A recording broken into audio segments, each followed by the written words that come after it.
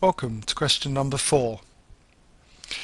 In this question you're given that f of x equals 2x cubed plus 3x squared minus 29x minus 60. And for part A you're asked to find the remainder when f of x is divided by x plus 2. So that's to find the remainder when f of x is divided by x plus 2.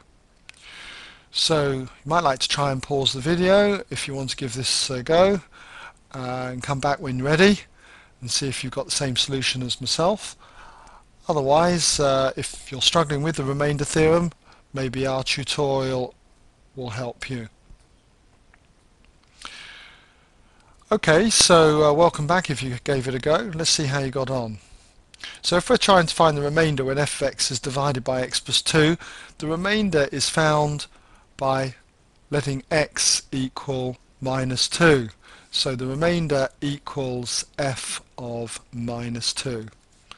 So it's just a case of putting minus 2 in the formula here, and we get 2 times minus 2 all cubed plus 3 times minus 2 squared minus 29 times minus 2 and then minus 60. You might like to work that out all in one go on the calculator. I'm just going to break it down, however, into smaller steps, just so you can check if things did go wrong.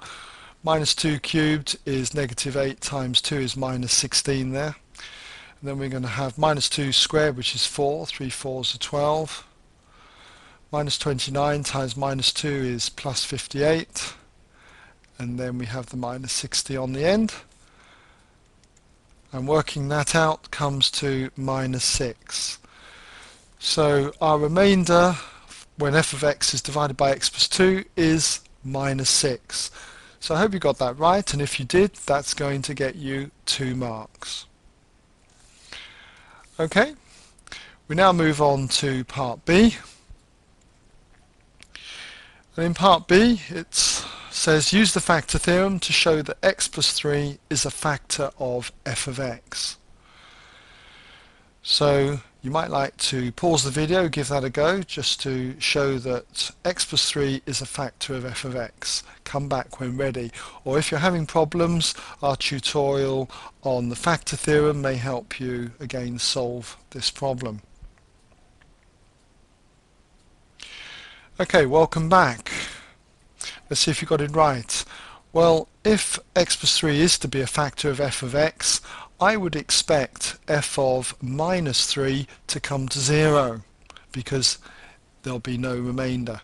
So what I'm going to do is just work out what f of minus 3 is going to equal, and I'll hope that it will come to 0. So it's just a question of putting x as minus 3 into f of x. So we have 2 times minus 3 all cubed plus 3 times minus 3 all squared minus 29 times minus 3 and then minus 60. Okay, now if I do minus 3 cubed, that's minus 27, times it by the 2, that's minus 54. Minus 3 squared here is 9, 9 3s are 27, so that's plus 27. Minus 29 times minus 3, that's plus 87. And then we have the minus 60 on the end. Okay. Work this all out, and bingo, we have 0, just as we had hoped. So that means that x plus 3 is a factor.